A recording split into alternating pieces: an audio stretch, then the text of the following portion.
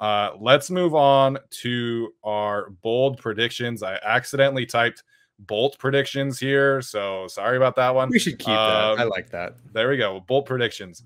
Alex, start us off, man. What's your bold prediction for this game? Are we going to do like a positive one or a negative one or just a positive one? Or can I attack this from any angle? You can do both if you want. Okay. I will say bold prediction first from a negative and then one with the positive. I do think Chase Young is going to get 2 sacks in this game. I don't know if that's like a super bold prediction, but if I have like a over under, plus 1.5 line, I just think that he's going to get some of that action, maybe catch Slater off, a little earlier in the game. And then obviously he can be matched up with Bulaga sometimes. And then obviously we have the situation where if Bulaga goes down, then you're, putting Chase Young against Storm Norton on some snaps, which is just horrifying to imagine. So I think he'll have a pretty good game this week. And I'm going to say bold prediction, Josh Palmer, 6 receptions, 45 yards. Gosh, I hate that stat line so much.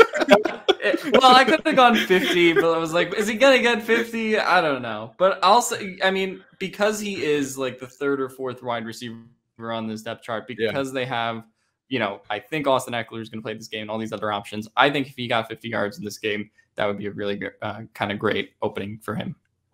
Yeah, for sure. Hey, man, 6 receptions in this game. Hopefully that means no one got injured in this game.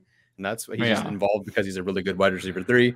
I'm going to go with a different receiving option for my bold prediction. Again, this isn't necessarily bold, but I wanted to find some truth in it.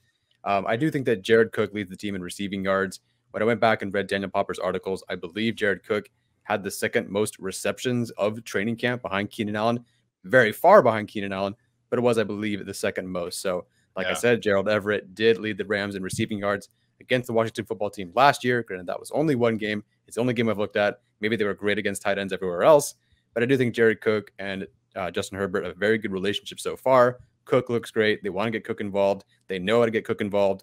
I think when you have someone like Joe Lombardi, who is still, I guess, I'm assuming trying to figure out his way as an offensive coordinator, and particularly with this quarterback, with this offense, with this coach, I think going to the well and going back to someone like Jared Cook, who he knows how to work with, I think will work really well for him. So I do think that Jared Cook leads the team in receiving yards.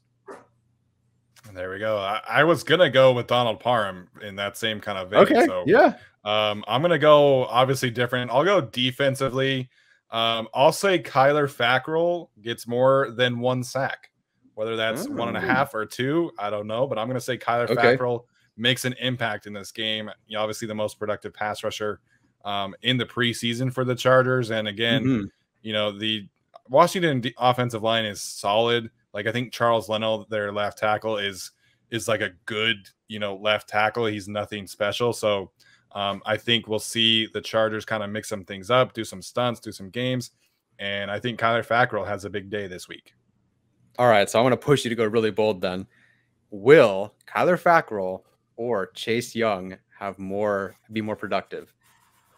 So you got Fackrell versus Cosme and the other guy who stinks versus Chase Young, who's going up against Slater. I just called him a solid left tackle, and you said he stinks.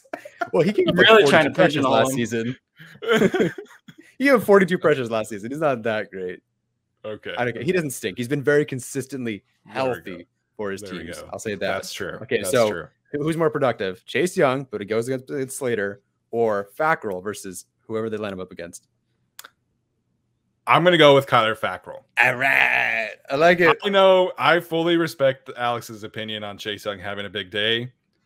I think Rashawn Slater is going to have a fantastic rookie debut.